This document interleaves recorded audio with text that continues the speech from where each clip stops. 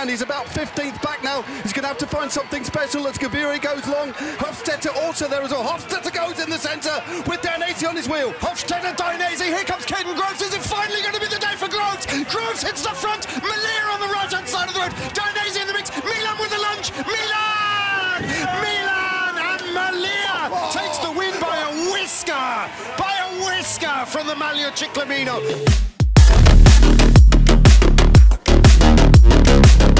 Stage 19 was a penultimate day in the mountains in the 2024 Giro d'Italia, 157 kilometres, predominantly uphill, and finishing on the famous ascent to Sappada.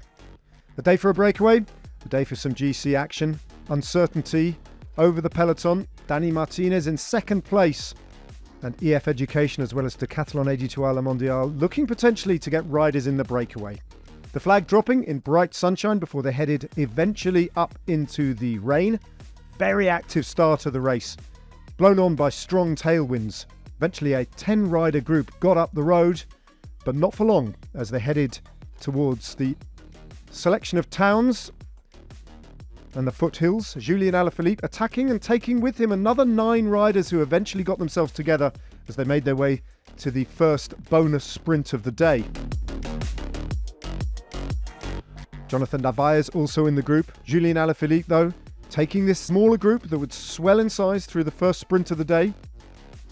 And then again, still active behind, and another group getting up the road, trying to hunt them down with 3 riders from EF Education Easy Post, trying to make it a 19-rider move off the front of the peloton, who eventually let the break go. It took a while before the group of the 3 EF Education Easy Post riders, including Georg Steinhauser, managed to make the junction, but in the end there were 19 riders off the front as they headed to the Intergiro, with UAE Team Emirates allowing the gap to go up. For once, no action threatening in the GC group as the breakaway was secure in their victory. But who would it be? Heading to the Intergiro at Paolauro, it was Manuele Tarozzi who just drifted off the front to take the Intergiro on the day. Alaphilippe then caught him up as they headed to the Passo d'Uron, and Alaphilippe attacking from the foot of the climb. Forcing a selection, Tarozzi briefly part of it, Steinhauser and Narvaez going with him, and Pelayo Sanchez battling to get back on terms. Quentin Hermans also part of this elite group of riders on the steep slopes of the Passo d'Uran.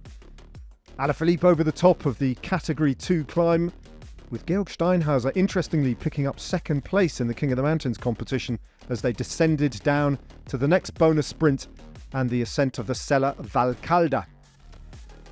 Cevicento then went the way of Julian Alaphilippe once again, the second bonus sprint of the day.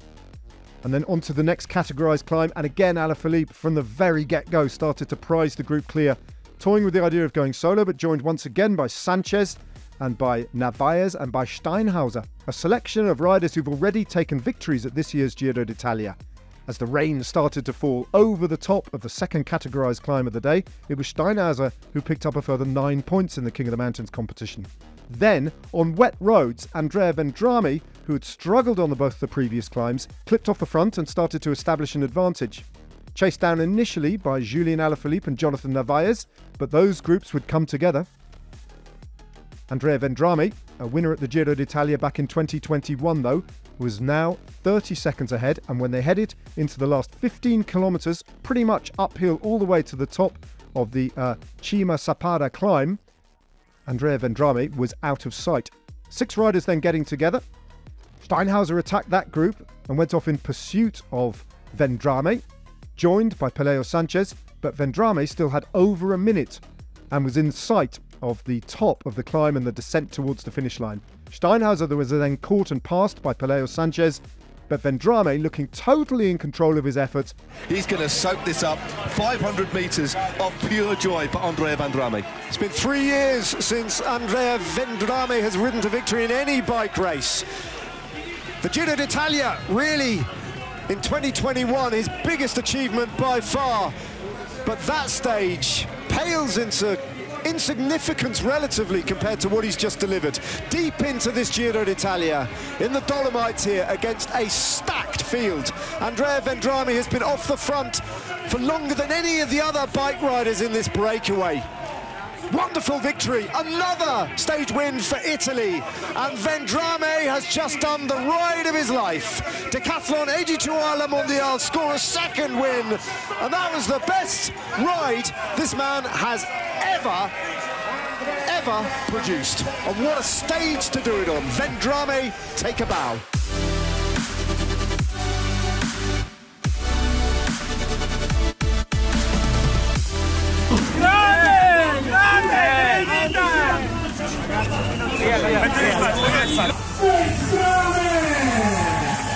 Putting everybody to the sword in the big 19-rider breakaway.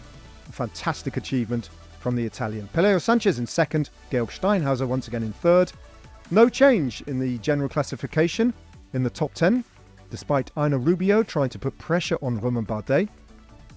And this man has won the Maglia Ciclamino. His lead now, Jonathan Milan, an unassailable 127 over Caden Groves. It's theoretically possible that Tadej Pogacar could lose the King of the Mountains jersey tomorrow to Georg Steinhauser, who moves up to second.